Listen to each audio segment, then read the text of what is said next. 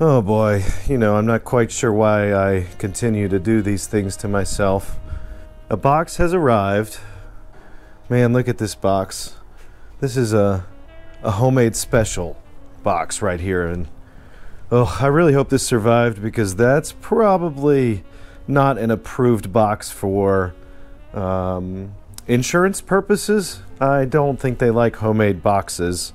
Alright, it's opened up, and oh gosh, this doesn't look good. I'm actually looking at the bottom of this monitor, and this is the side that the label was placed on, so why the heck would they ship it upside down? Check out this power cord. It's like obscenely long. It looks like it's 30 feet. Hey, I actually like what they've done here, though. It looks like some old... I mean, that's heavy-duty foam right there. Not a bad job of packing it. Golly, I see some paper down in there. I think I'm going to roll it over and slide it out.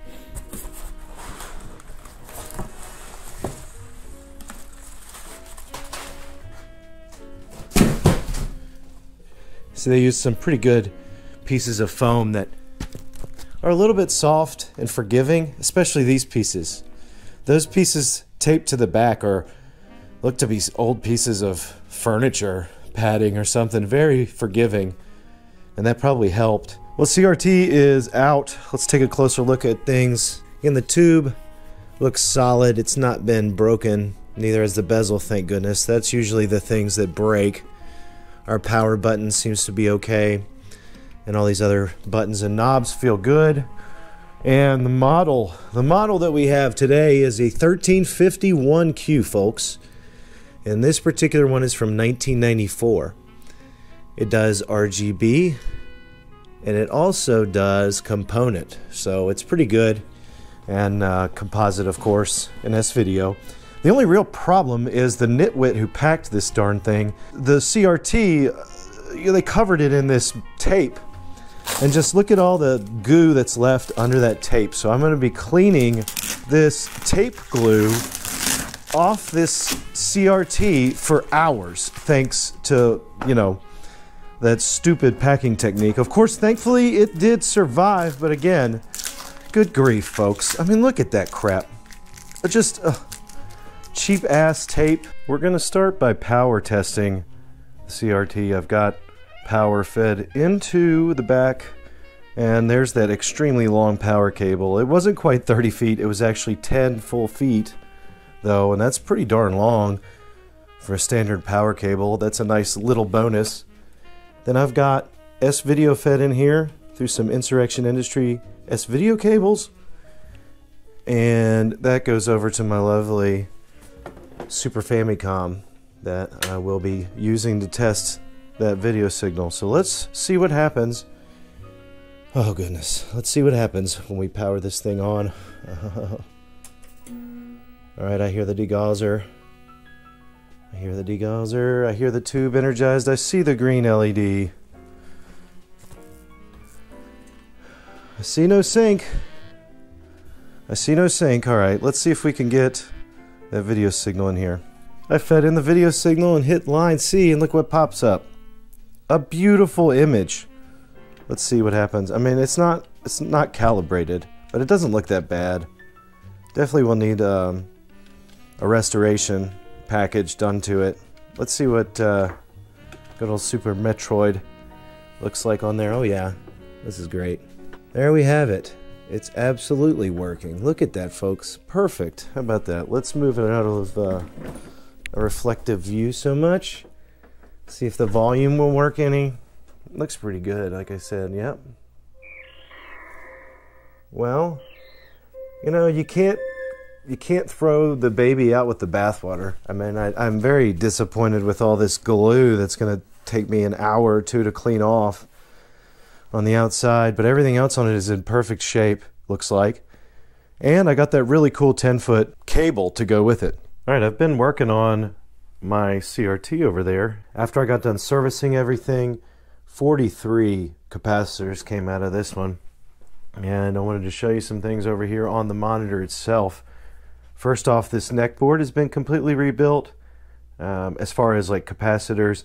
And then the other really important step to do is to go in here and reflow solder all over this board so that you get a nice, you have a nice solder integrity, especially after something this old, like 30 years. It needs fresh solder on this high heat area of the neck board. The main board was also serviced. It's been cleaned, and then it has had a cap kit installed there that was 24 capacitors, mostly in this zone where all the high heat area is, as well as the deflection. Like all these caps down here are new that you see over in there. And then all this area, these have not been changed. These are all in pretty good shape, low heat area, and still have plenty of life left on them. The other board that always has to be serviced with this set is this power supply. It also had a cap kit consisting of nearly every cap in here besides this massive custom crazy filter capacitor right here that has been QC'd, and it's fine. Every other part was checked out too. But I also had to go in here and reflow the solder back here on this board entirely because, again, it's high heat. There's a lot of transformers, a lot of vibration goes on. So that is an important step. Now, one thing I have to point out here is this crazy G board. I've seen this a couple times. If we zoom in here, I don't know if you can see it clearly on your screen, but over here, right under where it says the G Sony board, right in the middle, we have a C660 listed on the board. It actually has a resistor installed in there. And right next to that is a resistor spot with a capacitor installed in it. This is normally a 100 volt 1 microfarad capacitor, and this is an error on the printing of this board by Sony. So you're actually going to need to keep this with the way it was originally built. You need to check your build if you're looking at a G board here and you're going to replace this capacitor, because you don't want to accidentally remove this resistor and install a capacitor for C660 when it's printed wrong on this board. You actually have to install it here, and that's the way it's installed originally from the factory. So I just want to make sure everybody knows that, because I'd hate to see somebody blow up a CRT just going in and removing components and then recapping without checking things on the actual board.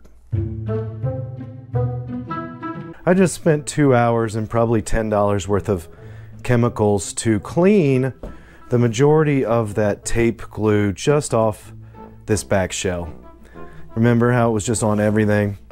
And this brings me to my point again with eBay sellers and packers and them just being mostly morons. Who the hell wraps an item that you buy completely up in packing tape the way they did with this one? That kind of thing is just not acceptable, right? I mean, if I bought a painting, or what if I bought like something like a comic book and some moron slapped tape all over it and then said, hey, you know, didn't you want it that way? It wasn't the way it was pictured. It was covered in mess.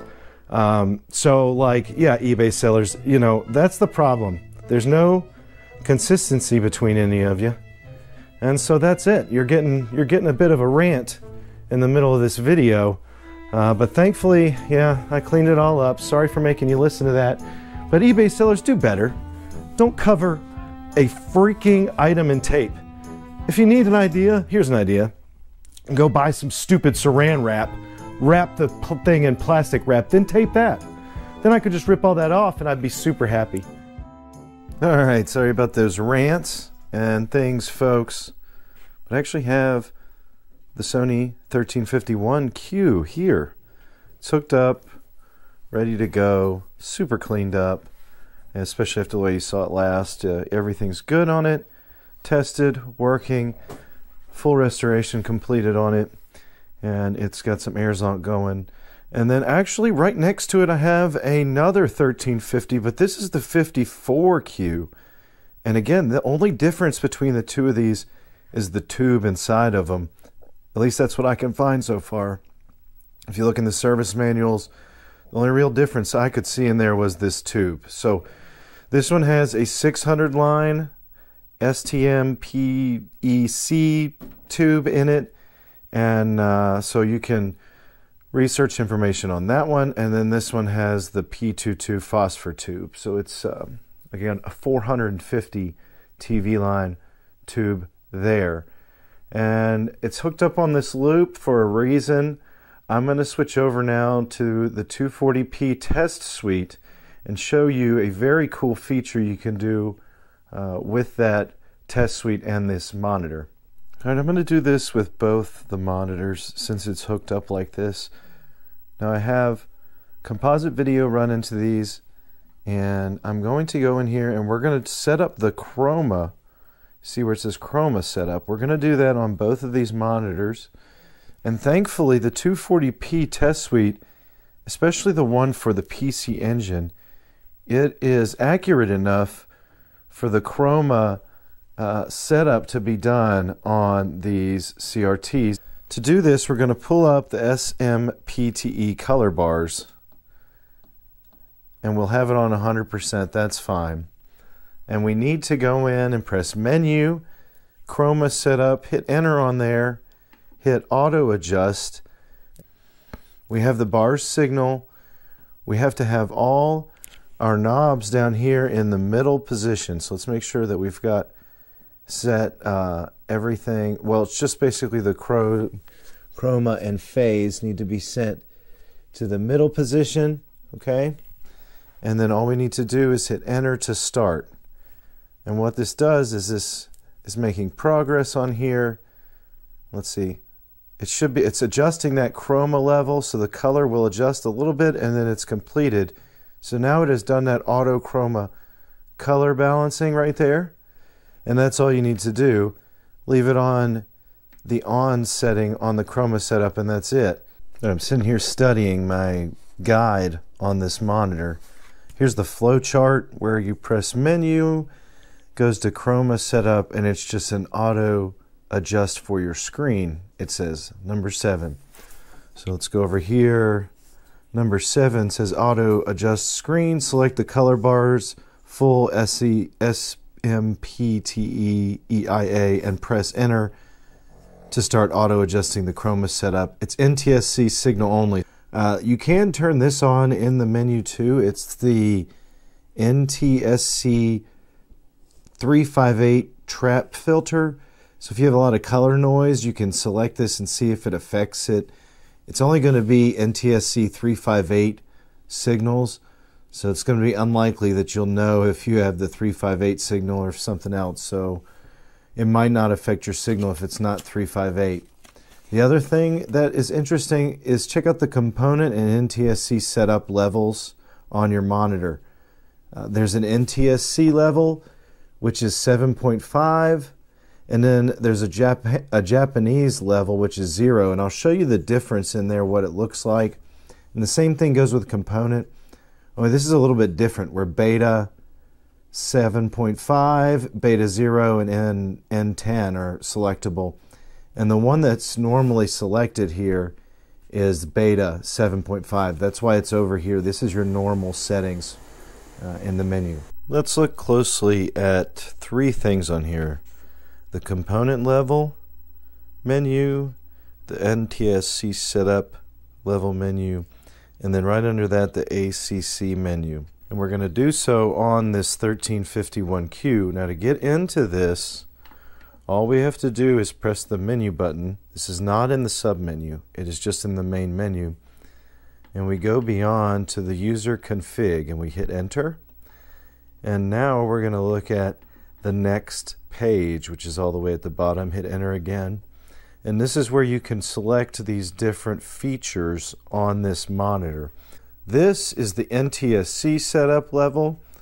So right now it's set to 7.5, which is standard for America. If I change it, you will notice a big color boost or brightness boost, and that is the normal set for the Japanese standard, at least according to what is programmed on this CRT.